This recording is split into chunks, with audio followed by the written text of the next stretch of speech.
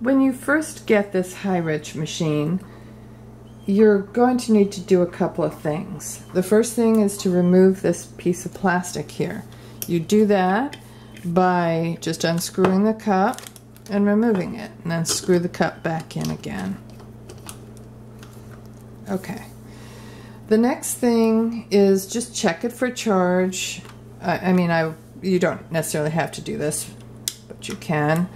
Just to see if it is blinking, it could use a little bit more charging. If it's like a solid steady light, it's fully charged.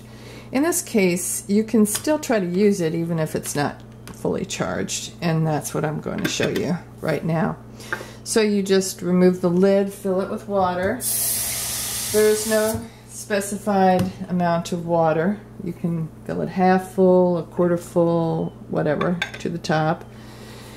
And then you don't necessarily have to screw that lid on. You can. And then push once for the blue light or twice for the green light. The blue light will give you 5 minutes of pumping hydrogen into the water, and the green light gives you 7 minutes. So they're similar results, but one just is a little bit stronger. Now, one thing I like about this machine is that it has a special membrane that will pump the active oxygen out and the chlorine out while it's pumping the hydrogen in. It's very unique. Most hydrogen machines don't do that, and this one does, so I really like it. It makes the water taste better also, and it seems to really pump a lot of hydrogen in the water, more than the usual machine.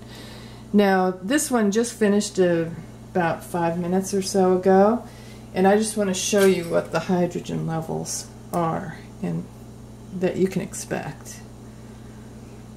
And I would say that if you wait too long after you've pumped it, see, this has still got lots of hydrogen in it, and that's about what it had when I finished pumping it in, so about 1.37.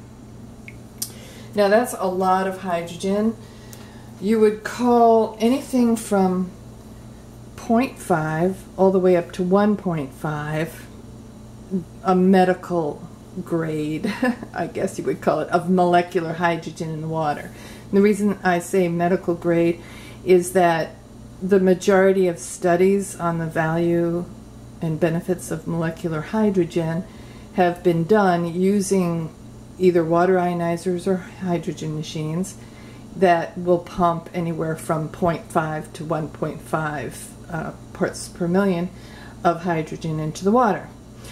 Okay, so that's that, and you can look below this video to see a link or two with more information about hydrogen machines and molecular hydrogen and its benefits. Okay, thanks. Bye.